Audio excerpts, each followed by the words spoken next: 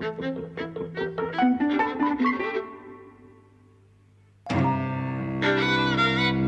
and welcome to Eavesdropping at the Movies. I'm Mike. And I'm José. And today we're talking about The Marvellous Mabel Normand, which is not a film in its own right. It's a collection of 4 films programmed by the BFI. Yes. Starring Mabel Normand, a silent star of the 1910s, 1920s. And these films are directed and co-directed by her. They star, alongside her, Charlie Chaplin, Fatty Arbuckle, a young Oliver Hardy. Yes. In the last one from 1927. They're accompanied as well by a newly commissioned score by the Meg Morley Trio, who were there performing it. It was put on by Flatpack in Birmingham at the Cathedral in Pigeon Park in the middle, which was nice. Yes. It was quite a nice projection, nice big screen, and nice place to be. Yes, it was lovely. I kind of one of the things that I love about Flatpack is actually these pop-up screenings that they do where it's not part of the main festival, which is on in April, but they do screenings around the rest of the year as well. That's right. One of those. And what I love about them is that, you know, it brings people to spaces that they wouldn't normally go to. I.e., you know, unless you're a Christian or observant or, you know, you would not normally go into Birmingham Cathedral. So, you know, if you go, some people, the very first time they go is when they go see a movie like this.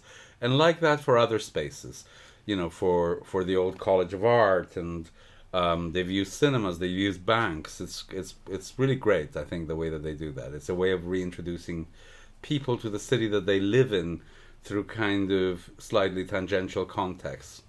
And this is one of them. I'd been before to see Dreyer's Passion of Joan of Arc. Yeah. And kind of there is actually something about watching these films in a church, particularly The Passion of Joan of Arc. Yeah. Though this felt different, obviously, because they were comedies, and they were very successful comedies. Like, you know, kind of the films are over 100 years old, some of them, and they still made me laugh. They still feel fresh. I thought 2 of them were successful. Which 2? The latter 2. So the films in the programme are Mabel's Blunder from 1914, Mabel's Dramatic Career from 1913, his Trysting Place from 1914, and Should Men Walk Home from 1927. And it's the latter 2 that I liked. The first 2 I thought were pretty boring. Oh, I didn't find them boring. I thought she was marvellous. I thought she was incandescent. I thought she was brilliant. I didn't. Okay. I thought she was only good in the latter 2, but then I thought the only latter 2 were good pretty much in any way. I really felt very bored and kind of confused by the first 2. I thought they weren't funny enough. Oh, well, like, tell the plot. And they weren't getting lost from the audience either. Well, the plot, roughly speaking, of Mabel's Blunder is she works in an office. She's going out with the boss's son, and the boss is also into her. And she then believes that the boss's son is going off with some other woman, and so she sort of chases them down and follows them around and sneaks and this, that, and the other. The twist at the very end, spoilers, is it's actually his sister, and they were just hanging out together, and it was her blunder. Yes. And the plot of Mabel's Dramatic Career is she's going out with this farmer guy. Yeah. Who's quite scruffy. His mum is not into it. She's quite a sort of the uptight mother, sort of mother-in-law type. Mabel ends up getting kicked out of the house, basically, and sort of the engagement is called off. And she goes to make it in the movies. And then the kind of latter half of that short is the farmer chap seeing a movie that she appears in, and sort of he still loves her, and he kind of fights with the movie while it's on screen. He tries to fight the villain but through the movie. Yeah. So it's kind of his sort of delusion in a way. Yes. Not delusion, but you know, he's sort of his passion overtakes him. Yes. And he's kind of riled up and ruins the movie for the audience. I love that. I mean, that was a fun idea. I mean, I kind of agree that obviously the Chaplin one is a masterpiece, I think. Well, we'll get on to the latter two, but the first two. Well, what I'm trying to say is that it's true that the latter 2 are better. you know, but I love seeing the first two. I mean, and actually there was something about Mabel Normand. You remember the beginning, she's typing with her boss, right? And actually just the way she typed, I found funny and engaging. Yeah. You know, and kind of all her facial gestures, and you know, she's so alive in the film. It was for me just like a pleasure to watch her, and you know, she's a very pretty woman, a very sexy woman, and she's very funny. You know, which is kind of not usual. Well, I don't know. I wasn't really taken by any of that, to be honest. Like, I can see what you mean. I mean, and again, it comes out more in the latter two films that her facial expressions and these kind of beautiful big eyes that she has. Yes. And when she kind of looks in one direction or another, just with her eyes, so you get this kind of, you see the whites of her eyes, kind of, yes. and it's like you know, cartoony almost, cartoony and very expressive. I do like that, and you know, there are kind of aspects to a sort of physical performance. Again, in a kind of in that sort of quote unquote silent film mode of being, you know, kind of almost like mime. Yes. You know, heavily sort of exaggerated movements. Again, Yes. kind of cartoony. I mean, Yes, they're communicating to the audience, like, yeah, you know, very directly, you know. yeah, And actually, they are communicating to the audience. It's almost like they point to it, like, look at this baby, or look at the situation, or, yeah. you know, so kind of... And in the very first film, Mabel's Blunder, there's very, very little by way of intertitles explaining things. You get a couple right at the start, basically, and then everything else is really done through kind of situation and gesture and blocking and mime and so on, and kind of figuring out in terms of communicating to the audience, you know, everything they need to know. Whereas the second film had an awful lot more in terms of explaining things, sort of piece by piece in intertitles, saying, and now this happens, and now this happens, and now it's this character. So the second one was easier to follow. Yes. I think the first one did get kind of confusing. I thought, I just was a little bit confused at points when they introduced a whole cast of characters by the end. And I thought, who are these people? Well, but I didn't. But it was kind of simple. Ultimately, I guess that she just thinks he's going off with some other woman. Yes. But no, they did fail to engage me the first two. You know, it's about that simple. And I don't think it's the case that they're the product of their time, because they're from 1914 and 1913, and the Chaplin one is 1914, and I thought it was fantastic. Yes. You know, and I loved every bit of it. Yeah. But the other thing is, and you might disagree with me on this, but the intro before they played the four films, there's an intro that appears on screen. It's this whole BFI program, so it's from the BFI saying this and the other about it. Here's Mabel Normand. Here's the people she was appearing with. But make no mistake, Mabel Normand is the star, and you know, in the third one, that ain't true. It's Joel Chaplin. And he was getting huge laughs from the audience. He was. That's true. She was fantastic, though. And their interplay was fantastic. Yeah, I mean, the thing with being with Chaplin is, like, really, he is a genius. You know, there's no question about it. I mean, everything he did was funny. But she was great too, you know. She was good. But I think certainly seeing the Chaplin one amongst three films in which he doesn't appear, if you kind of thought, oh, Chaplin's played out, he's sentimental, blah, blah, blah, whatever it is, all the various problems that people have with Chaplin, to see the Chaplin film amongst those other three, you go, this is why he's a genius. It makes it so clear. Yes. And well, I think that's true. You know, but I thought she was brilliant. And actually, you understand completely why she was such a big star. And actually, the other thing that she has, you know, that to me Chaplin doesn't have, is that she's a great actress. Like, you feel that she's transparent, that you understand whatever it is that she's feeling. You know? Yeah, that's true. Whereas with Chaplin, you know, kind of, he's performing a shtick, right? And he's absolutely brilliant. You know, there's almost no one better. But actually, you don't feel like you're looking in his soul or anything, right? You're looking at, you know, this performance that he's giving you, right? Perhaps, but the situation is made very clear. But with Mabel Normand, there's something about her eye. You really get the sense of a person feeling, you know. And she's also performing, and she also does things with her eyes, and you know, the gestures. I love it when she spits in her hand when she's about to sock him, you know. So it's not as if she doesn't have her shtick, but there is something about her face that you get a sense of a feeling person, Yeah, I think that's true. Though she also does have material to work with here that I think Chaplin doesn't in particular in this particular film. He's not kind of downtrodden or anything like that. He is a source of fun basically, and it's her character as his wife who is. I mean, what you see right at the start of the film, she's kind of cooking and dealing with the baby and all this while he's just sitting there with his feet up trying to read a newspaper. So she's the one who has a kind of malaise to express that he doesn't. You know, like the closest he comes to it really is being annoyed that he has to take care of the baby, but it's cartoony. That's all it is from him. Anyway, she pops alive, and actually I thought that was even more interesting in the last film. What was it called? The last one was the Chaplin one was called His Trysting Place from 1914, and the last one is Should Men Walk Home from 1927. Yes, which is about a couple of burglars. It's a couple of burglars who meet and they try to con each other, and then they end up trying to pull a job in a billionaire's house. And there also, I thought it was interesting because there as well, she's not quite the star. Yeah, kind of. It's certainly a two-hander. Yeah, I think the guy has at least as much to do as her, but I think she steals the show, and she steals the show with a lot, with a lot less to do than he does. He gets a big production number in a fountain, right? She doesn't get any of that. He does. I think his part in the fountain though is for me that was the kind of central set piece, and again that was getting the biggest laughs from the audience. But that's not because of the actor. I mean, that's because of the situation and the way that it's filmed. A little bit. I think the actor the performance was a big part of it.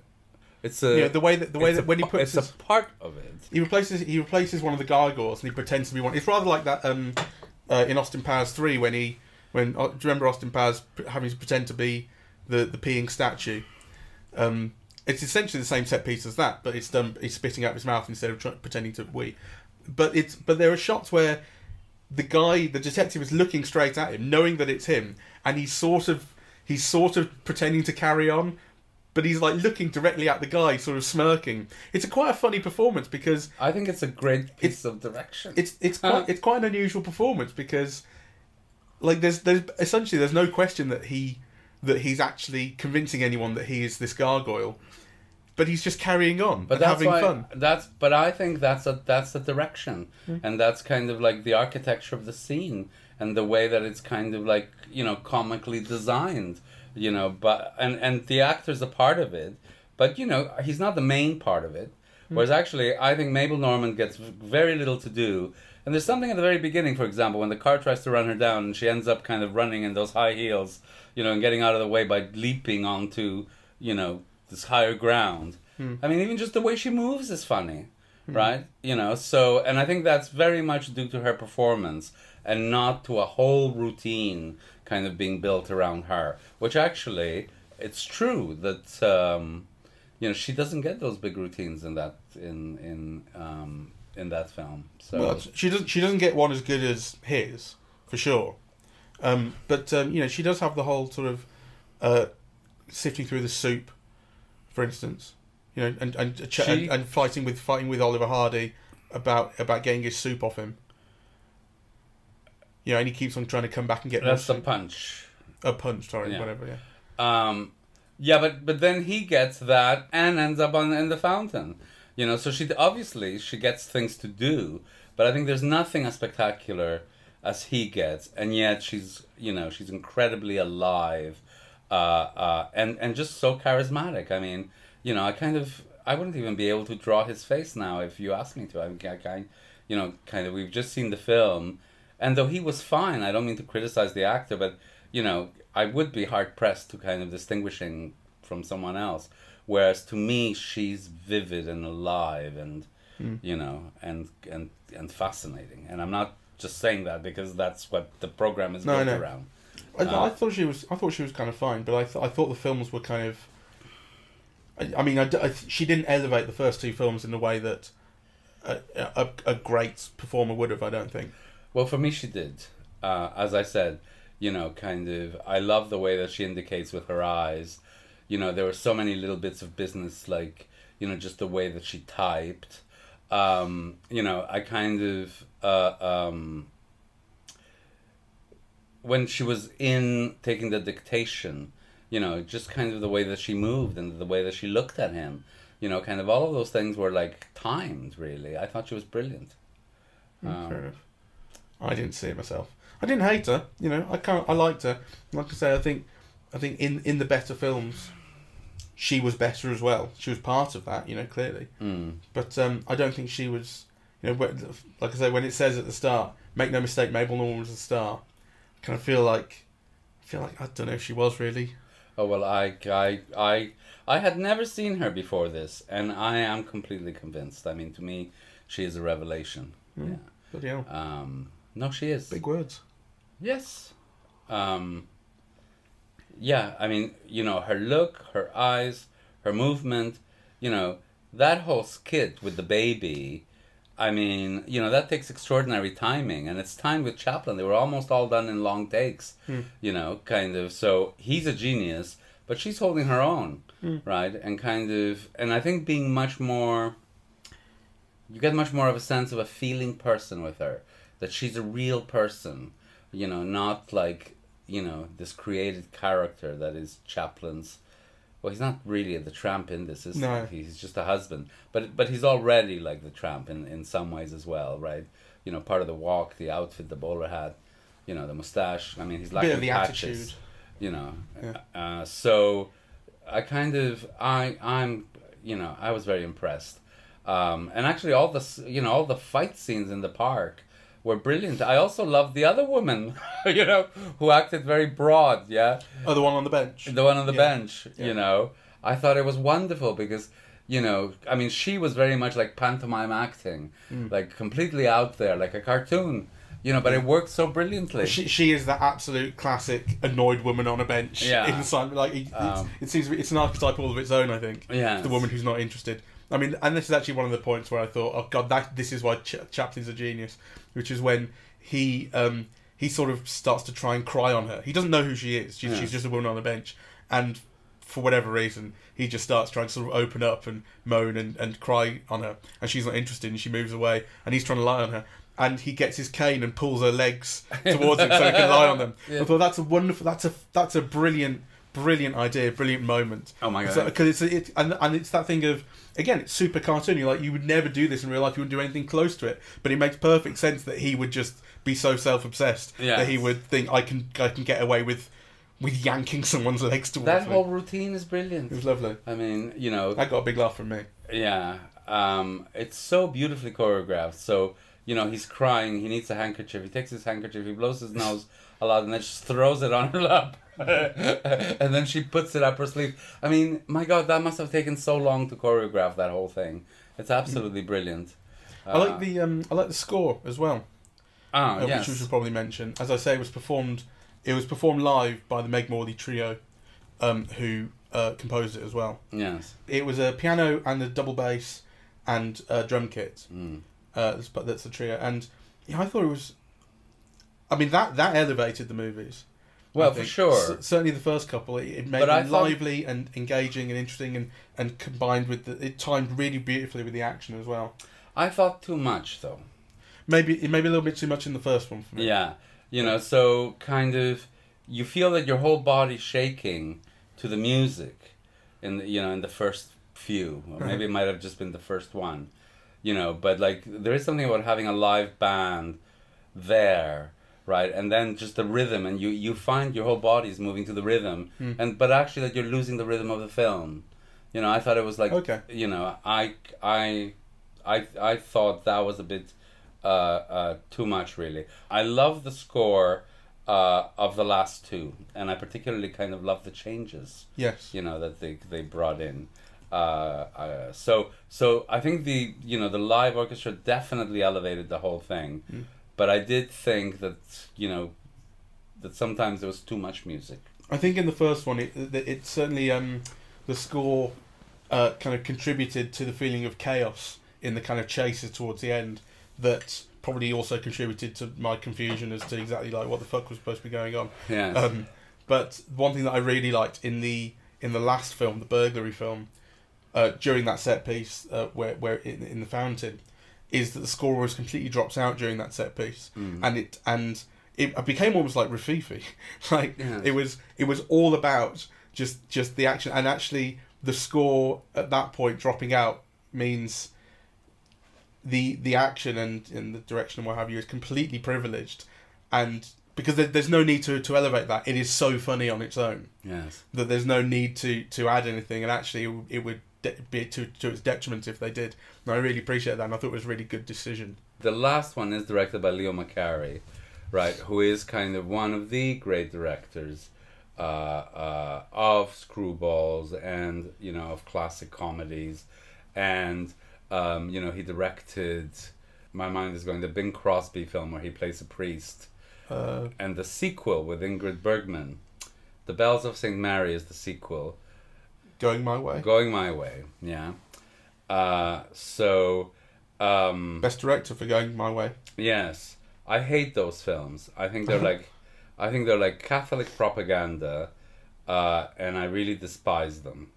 I love his 1930s comedies, but I thought those are like really sentimental, and they're really Catholic propaganda and very conservative. Yeah. But, you know, as we can see from this film, kind of very few people organize kind of, you know, a comic scene better than he does, really. And he also kind of did very famous melodramas, yeah? An Affair to Remember is one of them. He became really conservative and really reactionary.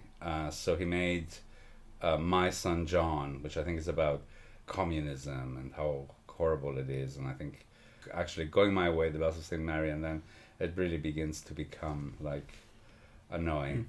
But My Favorite Wife, Love Affair, The Awful Truth, I mean, those are like some of the great kind of classics of Hollywood cinema. And of course, not to speak of Duck Soup and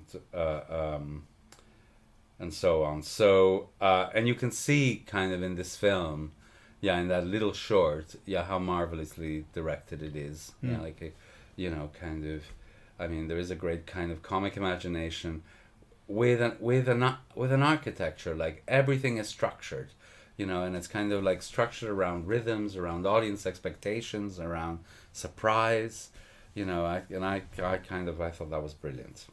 And the other name that we haven't mentioned amongst these films, we mentioned Chaplin, we mentioned Fatty Arbuckle, and Stan Laurel. Oliver Hardy. Oh, sorry, Oliver Hardy. Oliver Hardy, yeah. who is, you can tell, he's very, very... And Eugene Pallette.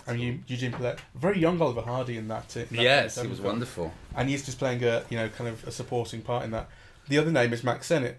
Yes. Who she, I think, was kind of one of her main collaborators, certainly at Keystone, and who plays, in fact, that farmer. Oh, character. I didn't realise that. Yeah. He plays the farmer character in the second film, the dramatic career one, and I think directed it. Yes. Who, you know, he was an interesting figure to look at, wasn't he? Yes, I mean, well, he had his own studio, and these films were like massively popular, and a lot of people got their start with him. Gloria Swanson got his start with him as a Mack Sennett bathing beauty. I think Carole Lombard got her start with him. I mean, he was seen as being like, you know, one of the leading purveyors of comedies and, you know, broad slapstick comedies in the teens and 20s, and very successful until well, I can't remember now. I think I might be getting him kind of mixed up with Hal Roach. You know, because Hal Roach continued into the 30s and 40s. I'm not sure that Mack Sennett did. But anyway, you know. Maybe one of the reasons that Mack Sennett's slightly forgotten these days. You know, you remember the names of Fatty Arbuckle and Charlie Chaplin and Hal Roach, but Mack Sennett tends to feel a little bit older, tends to feel a little bit more of his time in a way. No, you remember the name because, you know, like all of those shorts carry his name. They're all kind of Mack Sennett films, and you know, Max. But you know what I mean. Like he's not he's not the first name that comes to mind when people think of silent film in the way that he should be. I'm talking about in terms of like popular sort of understanding. Obviously, film aficionados will see him as like one of the key major players, and particularly if you're a silent film geek, then, you know, Yeah, absolutely. he's like, you know, one of the mainstays, right? Like one of the central people. But it's true that, you know, if you're not... Your regular man on the street will know Will not- Charlie yeah. Chaplin and may know kind of Buster Keaton. Yes. But won't have a chance of knowing Mack Sennett's name off the top of the head. I mean, I was very surprised, you know, like kind of in the last year I've traveled to all these places, and some of them, you know, like Istanbul, right? Like, you know, you can go into a market and buy Charlie Chaplin statues, Charlie Chaplin piggy banks, Charlie Chaplin umbrellas. I mean, it's, you know, you saw more Charlie Chaplin than you saw, I don't know, Marilyn Monroe. Or, I mean, you know, you barely saw any of that, in fact. I mean, but it was just shocking how Chaplin lives, you know. So, and how Mabel Normand doesn't. I mean, there was no Mabel Normand, you know, statues or umbrellas, right?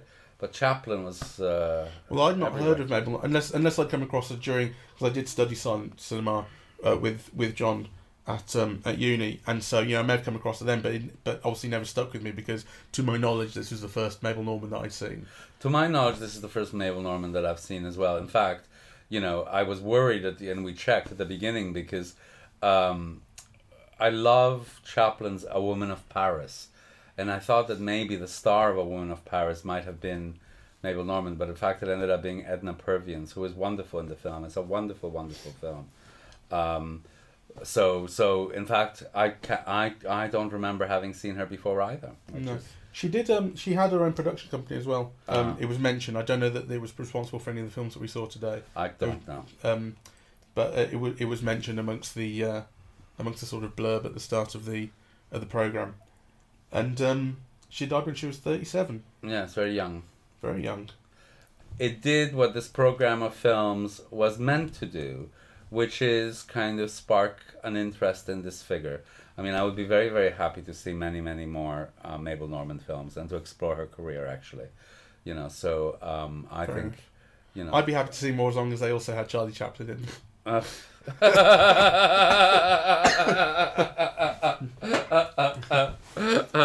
she did have a partnership. I actually would be interested in finding more of the ones that she directed and produced and so on. I mean, you know, in that respect, it seems that, you know, she might be like a kind of a key figure, you know, so kind of a, you know, I mean, there were many women directing in the silent period. It actually, they only began to be like excluded to the extent that they were with sound. I mean, all the major female stars, I think, you know, had directed. Lillian Gish directed, and Dorothy Gish directed, and, you know, and Gloria Swanson had her own production company, and blah blah.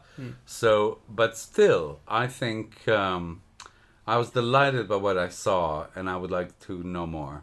Lovely. So, and I had a good time too, in parts. Okay, thank you, Grinch. But thank you to Flatpack for putting it on. Yes. And we, you know, as you say, these events sort of that pop up in and around Birmingham, are exciting and interesting. Yes. And you know, it takes an organisation like Flatpack to do it, but we need to see more Flatpack, I think, because they are always around. Like I say, it's not just the festival. The festival's huge now. Yes. But it's not just the festival. They are around all the time. Yes. They're always putting stuff on. I'm going to something next year, actually. I've already booked the tickets. It's this escape car thing, which I assume will be sort of film related as well. Right. You basically you book a car. I'm doing it with Matt. You book a car, and then you have to somehow escape. I don't really know what the deal is, but looking forward to it. All right. Well, thank you very much for listening. We are eavesdropping at the movies. We're on iTunes, SoundCloud, and YouTube.